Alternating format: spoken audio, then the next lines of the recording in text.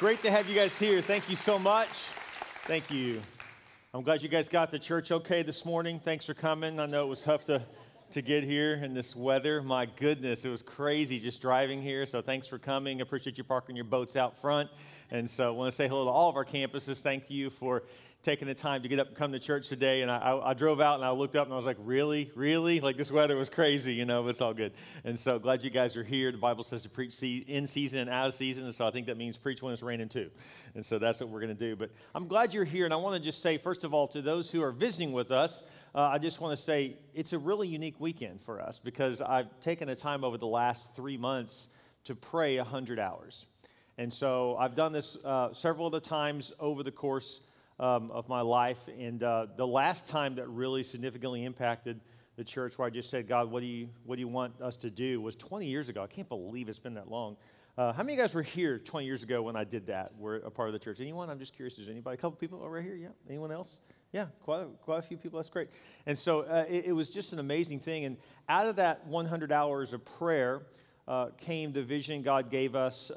That's why we built this building that I'm in, that we're in now, the broadcast. That's why we have this. All those things happened. And actually out of that, we planted 100 churches worldwide from the vision that God gave me the last 100 hours. So having said that, it's great. Yeah, God really used that. So I felt the Lord leading me actually a couple of years ago. I felt God's nudging, and honestly, I just resisted it. You ever done that? You ever known God told you something, you just pushed it off? I'm not really proud of that. I'm just telling you the truth because it's a lot of work. And when I mean a lot of work, that sounds bad. You think like, Pastor Bill, you're saying it's a lot of work to talk to God. No, it's a lot of work to listen to God, actually, for an extended period of time. And but I will tell you this, that when you do it, one of the things that God gave me in my prayer time was that it shifts from your duty to his beauty as you pray. And so that's actually what happened in this time. But today I want to reveal what God showed me after 100 hours of prayer so that we can live in God's purpose as a church, as God's people. And I think that as I reveal this, I believe that God may begin to show you your piece of this. And so I'm excited to be sharing this with you. If you want to look at the notes, by the way, everything I have up here, you can have too on our Church Unlimited app if you want to download that. I'm pretty sure that was not banned by the Apple Store yet. So if you'd like to get that, go ahead and do that. That's a joke. Anyways, but download that and you can have our notes available to you as well. And so I want to talk today about the things that God shared with me. And actually each point that I make is actually one of the hours of prayer, because what I do is at the end of an hour of prayer, I have a little stopwatch that I wear on my very, very expensive, fancy Walmart edition Timex watch. Anyways, and I click it for an hour and I pray. And if I get a little distracted, I'll stop it, kind of refocus and start praying again and start back up. And then whenever the timer goes off, a little beep goes off, whatever my dominant thought is at that moment, I write it down. I have 100 of those thoughts. And God oftentimes will give me scripture with them as well. And so many of the points I'm making, in fact, all the points I'm making today are from that. And so if you got your notes, you can pull those out. Let's say our mission statement together. What are we here to do as a church? We're here to take as many people to heaven as we can before we die, period. That's what we're all about here at Church Unlimited. Again, thanks for being a part of our services. I want to thank all those who are watching online. Also, our God Behind Bars men and women. Let's give them a hand real quick. Thanks for being a part of our services today as well. The second hour of prayer out of 100 hours that God shared with me, he told me this: God wants us to have now faith. The Bible actually says this in Hebrews 11:1. It says, now faith is confidence in what we hope for and assurance about what we do not see. We typically read it like I just read it, but here's another way to read it. Now faith is confidence. In other words, we forget that the word now means that your faith is only really effective in the now.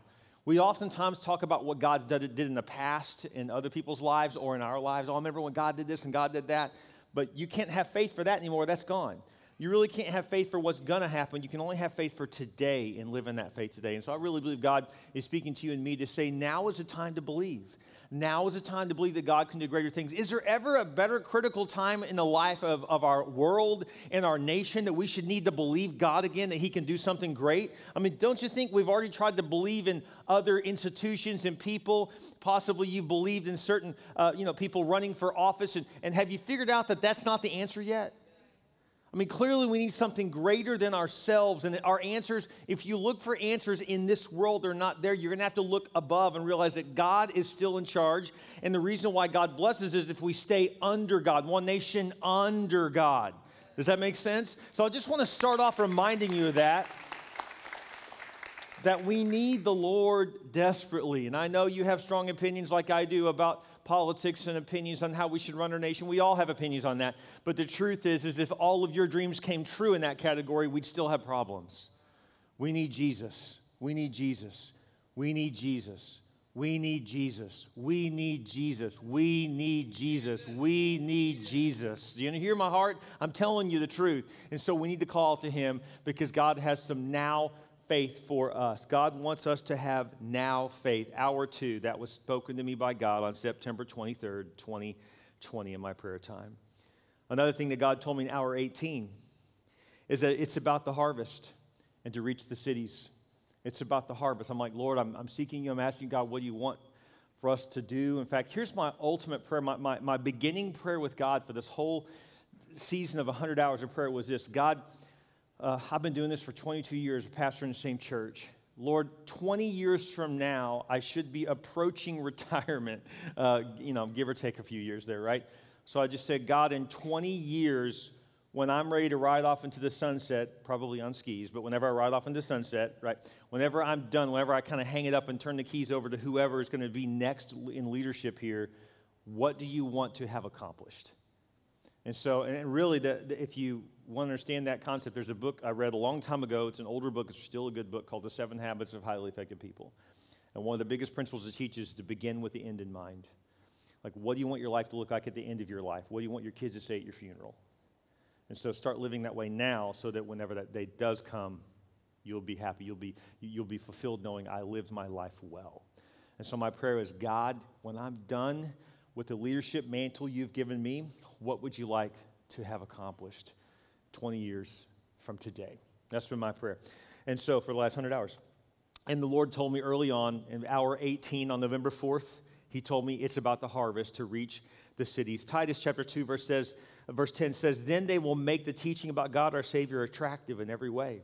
For the grace of God has been revealed, bringing salvation to all people.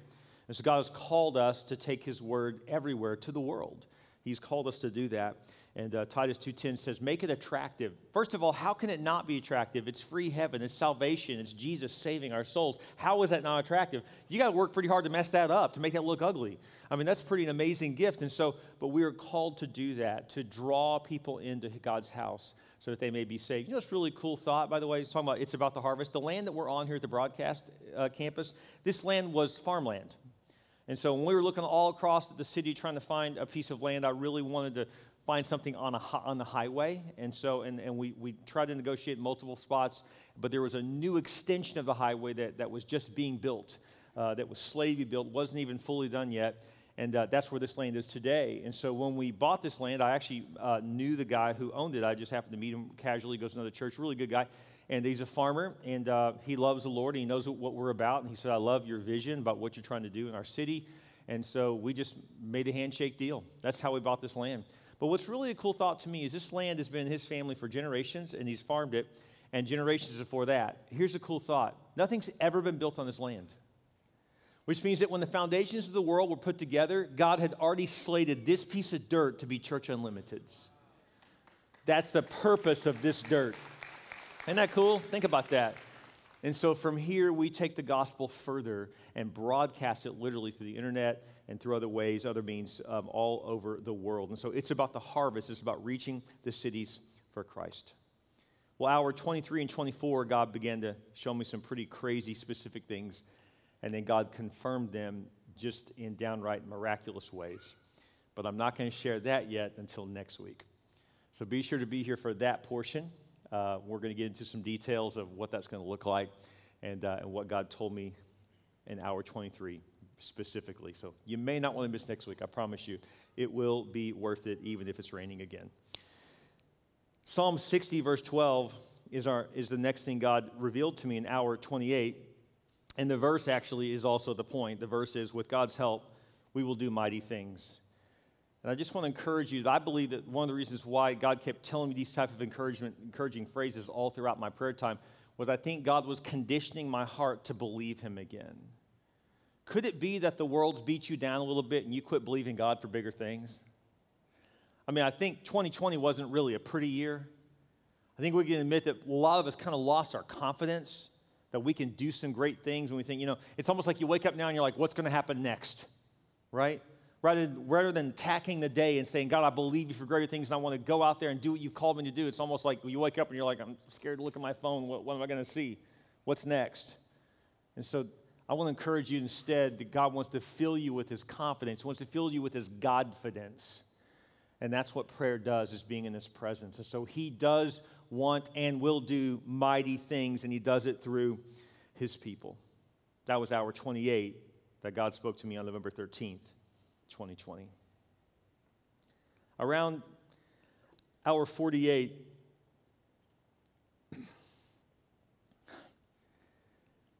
everything kind of changed. I don't know how to say it other than just to tell you what I experienced. Around hour 48, power just began to come over me. I don't know how else to explain it.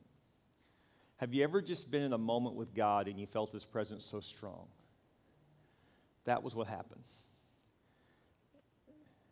I was seeking God and I was praying. In fact, I was in my office and I was praying, and the Lord gave me this verse, Deuteronomy 4, verse 9.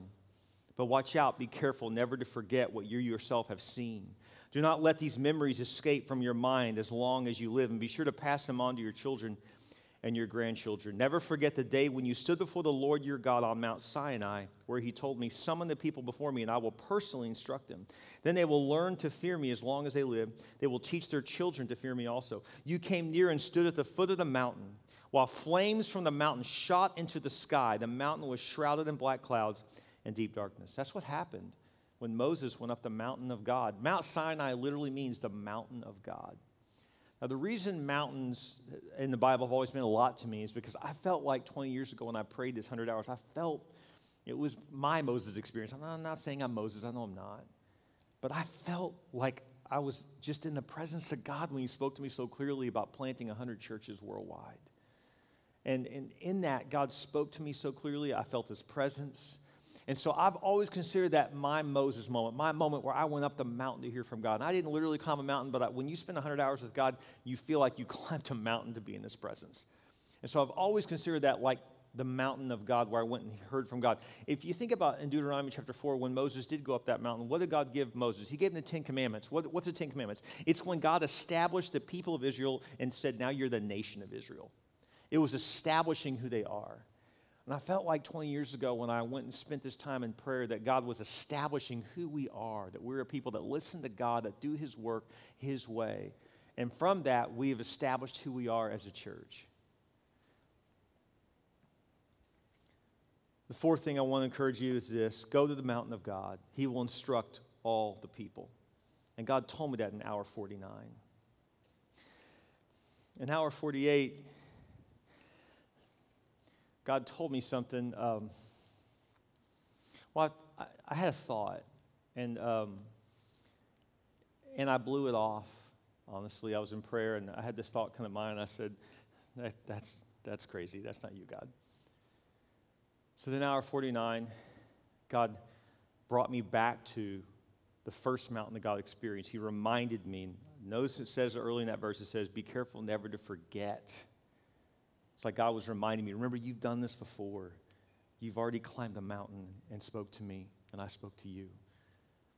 And so God reminded me of that. But I love how it says in the scripture that he says, tell your children and your grandchildren. One of the frustrations about what God did 20 years ago is that my kids were so little, they don't really remember much of it. And so I felt like God was preparing me because I believe this time my kids are older, and I believe that God wants them to see the mountain of God. How many of you guys want your kids to experience God in a fresh way? I want them to be old enough to understand that. So I felt God's power. Around hour 48, I couldn't explain. I still don't really have really good words for it, other than to explain it as the heaviness of God. There's a word for that that Jewish scholars use, by the way. It's called kavod. The weight of God comes on you. And I understand what kavod feels like. Doesn't happen very often. I can think of the times it's happened maybe once or twice in my life. But I felt that. Hour 48, I had this thought, and I said, it can't be you, God. And then hour 49, I thought of it again, and I thought, that's just stupid. People are going to think I'm crazy. That's not you. And then hour 51, I felt God front me and tell me, I told you in hour 48, and I told you in hour 49, and I told you in hour 50, and I'll keep telling you till you write it down. And I just said, God, that's insane. I'm only one man. I can't do that. But he reminded me who he is. Your goals should not be based upon how big you think you are. They should be based upon how big your God is.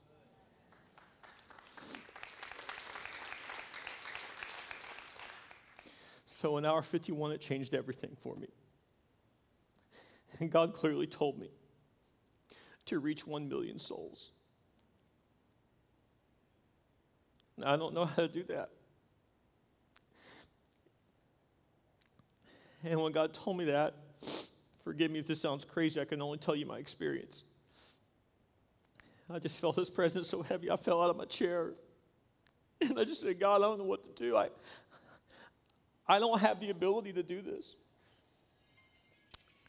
And I feel like God just told me, I know. But I do.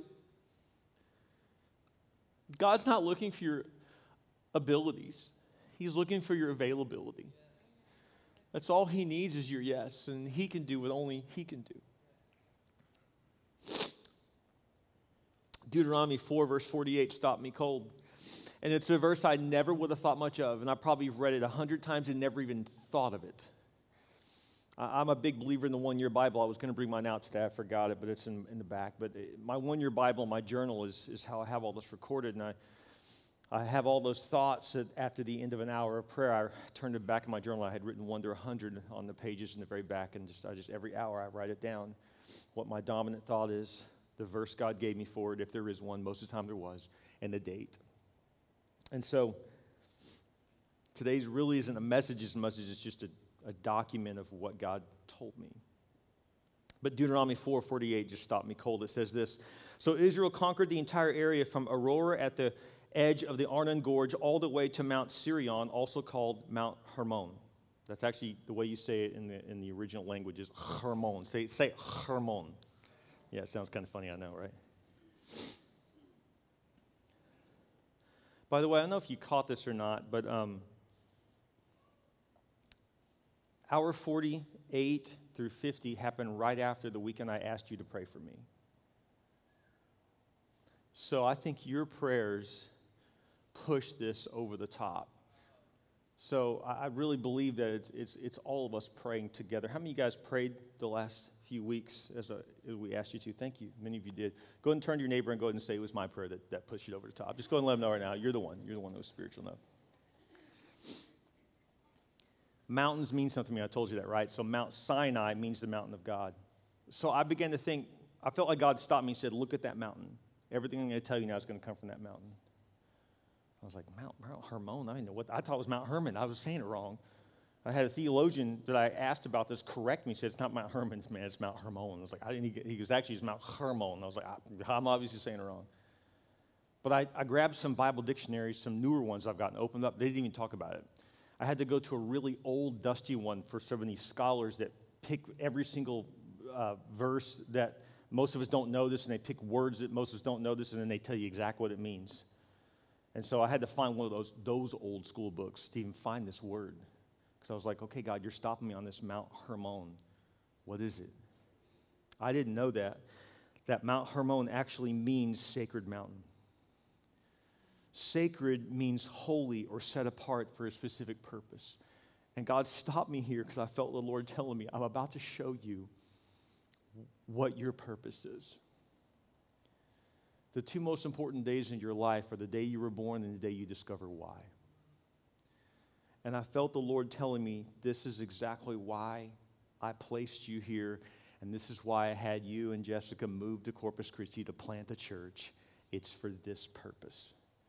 And it's in Mount Hermon that God shared with me to reach 1 million people. Now, let me tell you something I didn't know about Mount Hermon either. Mount Hermon is actually known, scholars know this, and this is where I dug in that old book and found out that scholars tell us that Mount Hermon is actually the mountain where Jesus transfigured. It's the mountain where Jesus revealed his full glory. And that's what I felt like. I felt like I was in the face of Christ, and he was showing me his full glory. And that's what threw me to the ground. And I just began to worship him and say, God, what are you trying to tell me? So I kept digging. And I found out that sacred mountain means what you're set apart to do. You got to go to the mountain of God to know what God's called you to do, what he made you for.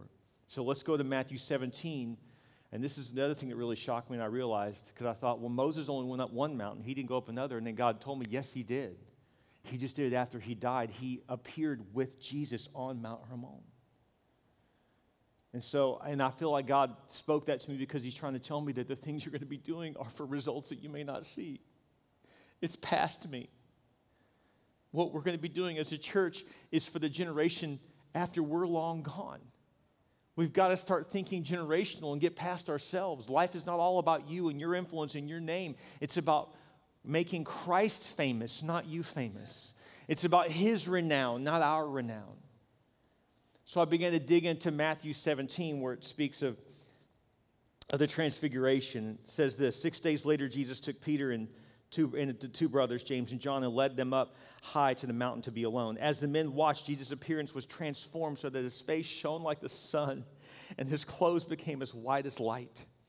Suddenly, Moses and Elijah appeared and began talking with Jesus. Peter exclaimed, Lord, it's wonderful for us to be here. If you want, I'll make 3 shelters as memorials, one for you, one for Moses, and one for Elijah. I love that, by the way, about Peter, because he gets it totally wrong, which I feel like Peter most of the time. Anybody else feel that way? He's just like, hey, I'll build you guys some memorials. And Jesus is like, no, that's not what we're doing here.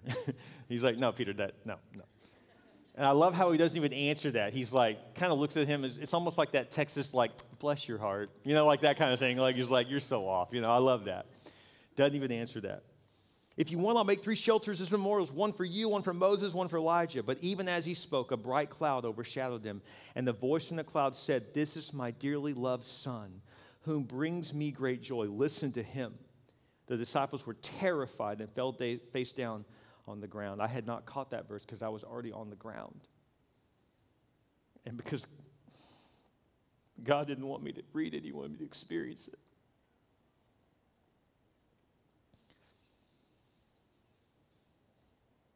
Scholars say in that old dusty book I was reading that Mount Hermon has 3 summits.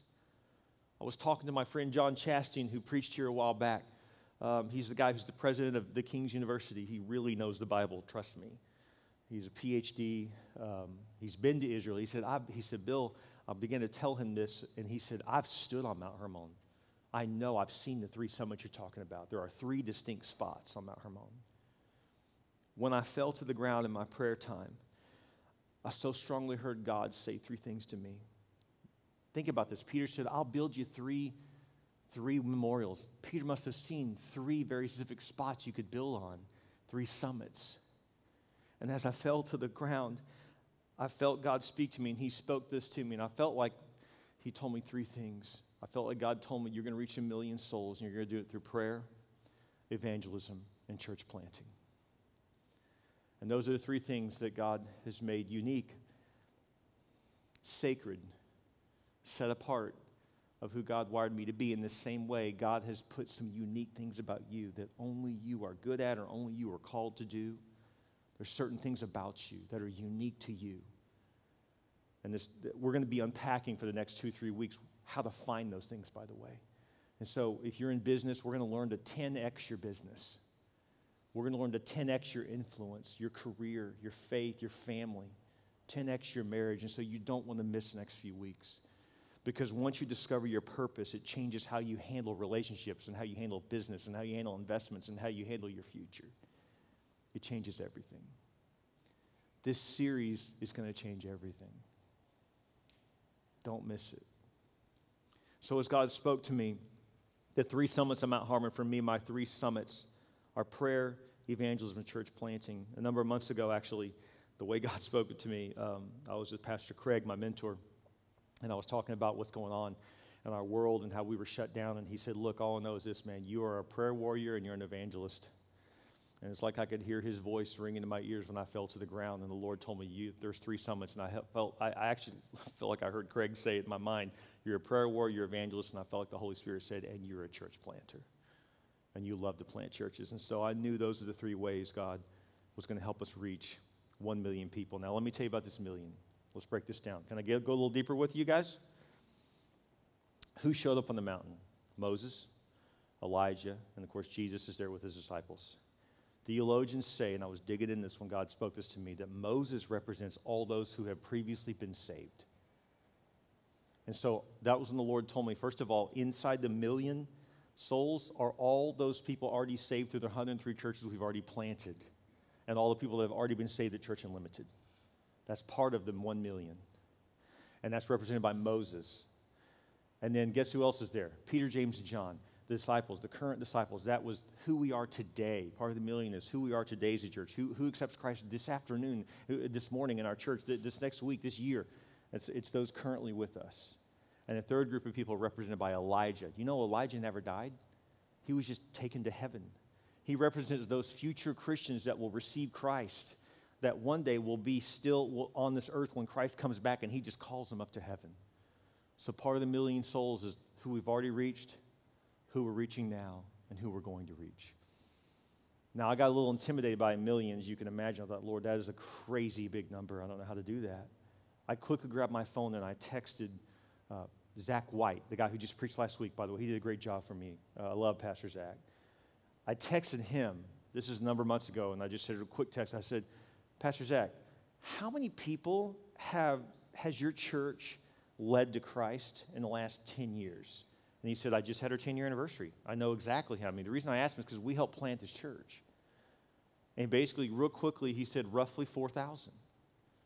I was like, you're kidding me. He said, yeah, we reach roughly 400 people a year get saved in our church. I said, that's amazing. He planted his church on the east side of San Antonio. And I said, you know, Zach, you're moving into a new building this year. They're building a building. I said, I know for a fact that when you move into a building, you double in size. Every time we built a building, we've doubled in size of that campus as soon as we moved into it, which means you're going to go from reaching 400 a year to reaching 800 a year. So I just quickly did the math. So the last 10 years, when we planted them 10 years ago, they've reached 4,000 people. The next 10 years, they'll reach 800 people a year at least. So that means 8,000 more people in the next 10 years. And if they just stay consistent with that, conservatively, they'll reach another 800 people a year for the 10 years after that, which means that by the time 20 years from today, that one church that we planted 10 years ago, 20 years into the future, that means it'll be 30 years old as a church, we'll have reached 20,000 people. So how do you win 1 million people to Christ? Plant 50 churches like that church, and you'll reach 1 million people for Christ in 30 years. Does that make sense? Everybody do the quick math with me? Now you say, that's amazing, let's just plant those churches. Well, the tricky part is not all churches that you plant turn out like that one. It's one of the most successful ones, but we are better at it. And so we are going to plant churches, I think, with a lot more, we have a lot more knowledge now to know what to look for in a church planter, in a location, how to strategize for that. So that's just one of the components.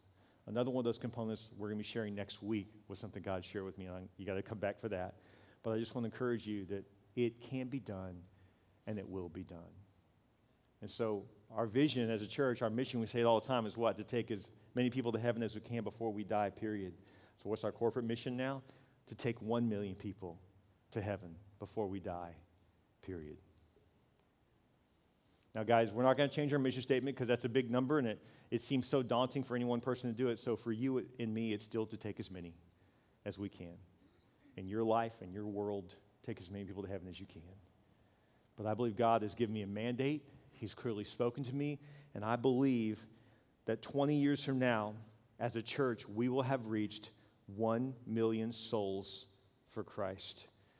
If you believe that what I just shared with you is God's will for Church Unlimited, and you are a part of this church, will you stand to your feet? If you will join me in this vision, in this plan to win 1 million souls for Christ, guys, I want just loud and clear. I'm not looking for glory in all this. I want to make Jesus famous. This is not about me, and it's not about you. In fact, one of the problems with discovering God's purpose for your life is that we keep asking God, what do you want me to do? What's your will for me? And God's saying, that's the problem. You still think it's about you. It's about him. And if we'll get out of the way and give him glory and point to him and look to him and do what he leads us to do, if we'll quit being so busy trying to tell God what we want and start asking God, what do you want?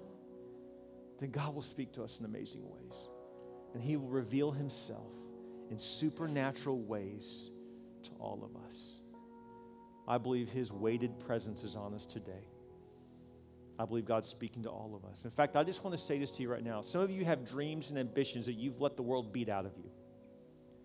Maybe you've been through some stuff, you've made some mistakes, you've had some difficulties. And it's easy to forget about those things that God's put on your heart. Well, I'd like to revive that today and tell you that if you'll go to the mountain of God, you'll discover who you are in Christ.